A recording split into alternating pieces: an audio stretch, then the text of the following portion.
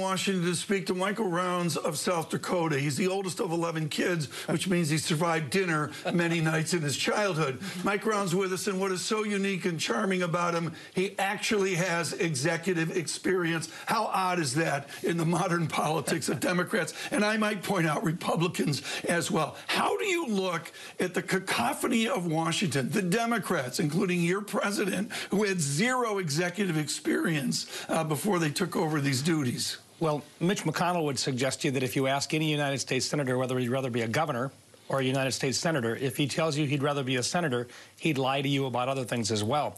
Working as a governor, in my opinion, is probably the greatest job in the world because, in part, you can actually get things done. In the United States Senate, it's a little more frustrating. I come from South Dakota, which has got a lot of common sense. We balance our budget every single year. We've got low unemployment. We recognize that the legislative session is 40 days and 40 nights long, and that's it. And then everybody goes home and they live with the rules they've made for another year. That kind of common sense does not exist in Washington. Can we parachute him into London? In London, what, sort out the Brexit mess? 40 nights, there you Brexit go. is over. You have 30 days to sort out Brexit and then an extra 10 days to sort out the U.S. administration. How will immigration actually divide the Trump and White House administration? Immigration is critical. We have to reform immigration. No question about it at all. Look, we've got Supreme Court decisions. We've got previous court decisions, including the Flores decision, in which it does not fit with our existing legislative laws today.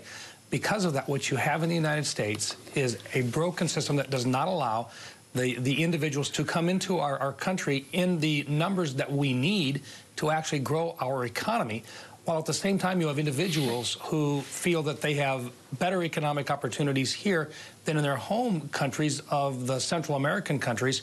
And so you have them moving in, trying to cross the border and inundating the southern border. We have to have border security, but we also have to have a reasonable immigration policy that does not exist today. Right, but how much pushback or blowback is the president getting in Washington for what he's done to the Department of Homeland Security? I think it's a recognition of his frustration.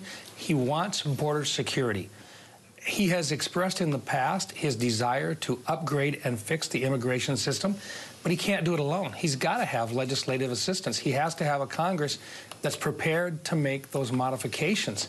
He's not finding that right now in a divided Congress. And what we have today is a case of where if you really want to get things done, you're going to have to be able to work across the aisle.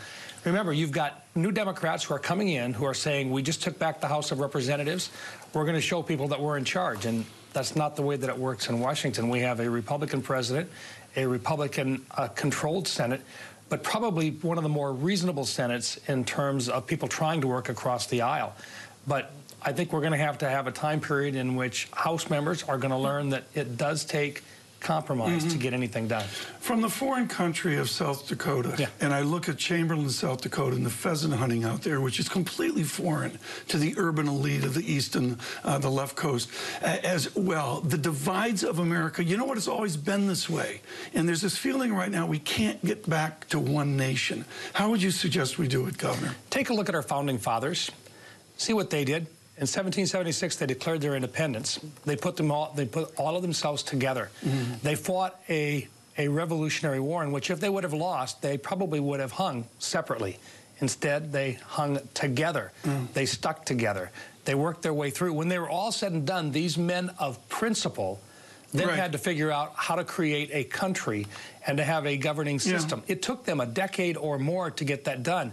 They did not agree with one another. Big states, little states, rural states, those with large cities in them.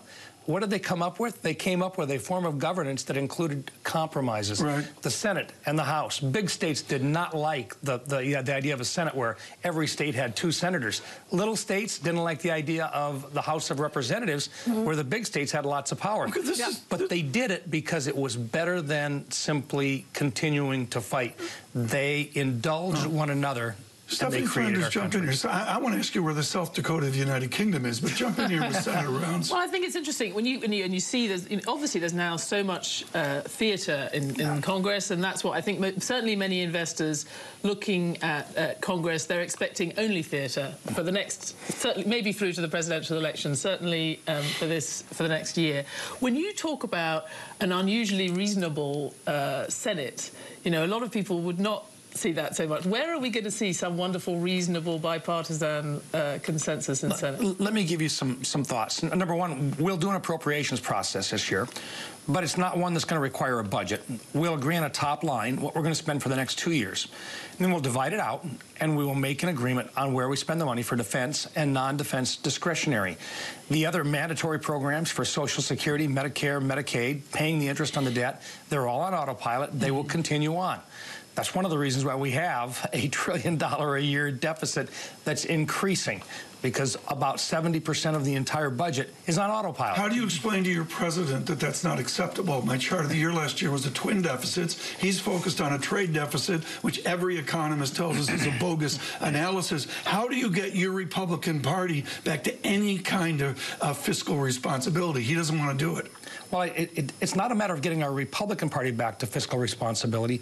It's a matter of actually voting on the entire budget, number one. But what the president wants to do is to grow the economy. He had the right choices when he said he wanted to fix our tax. Do you see any evidence that Kudlow and Stephen Moore have a supply-side theory that supports a growing economy? I do. And in fact, Stephen Moore and I would probably agree that supply side is the right way to go. Look, if you have anything close to what I would call the Laffer curve, one in which you try to create the most amount of money coming into government based upon the lowest rates possible, and return that back into the economy rather than putting it up here as simply a high tax rate, we're showing right now that we're actually creating more dollars coming in revenue than we had before we did the tax rate I give you cuts. the revenue side, but on the Laffer curve, there's an expense side as well. There is, but you can't control the expense side by simply changing tax policy. You've actually got to control the expenses. And what we've got right now is a Congress which since 1974 has not voted on the entire budget. Where's the Republican leadership to bring back that normative process? I think it will happen, but when we've talked about it, what we find out is that most administrations want to do it in their second term, not in their first term. Remember, Medicare, Medicaid, Social Security are critical safety nets. But today, they're on autopilot. And if they're on autopilot, it means you're not managing them. And if you're not managing them and voting on them, they become inefficient. And that's what's happening here. But the biggest increase in the deficit that we see in the next few years is coming from that hole in tax revenues that was opened by the bill last year. So in terms of the change relative to last year, it's from the tax cuts. So you're just saying those numbers are wrong? We're going to see the revenues come through? I would respectfully disagree with that approach, because in looking at where the actual increases in our costs are going in, it's in the mandatory programs. Medicare, Medicaid, Social Security are all going up faster than our revenues are growing. But you would not even have an opportunity to fix our deficits if you did not have a sane tax policy. We're as close to a sane tax policy as we've been in years. If you're this fired up at this early in the morning, I can't imagine what Senator Rounds is at 2 p.m. this afternoon. 8 a.m. The senator from South Dakota, Mike Rounds, with us today. We'll continue here. Much more to talk about. We're going to look to the fiscal policy of the International Monetary Fund today. This is Most Timely. YouTube.